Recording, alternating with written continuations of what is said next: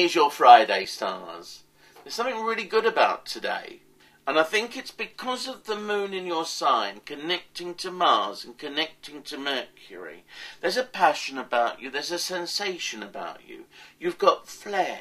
You've got pizzazz. And it's that I want you to assert outwardly. You're dynamic. And it's a mental and physical thing. Just remember this, you've got more sex appeal at the moment than all of the Hollywood Casanovas and heartthrobs put together. And that includes people like Ben Affleck and Orlando Bloom. Yeah, you are up there when it comes to sex appeal and oomph.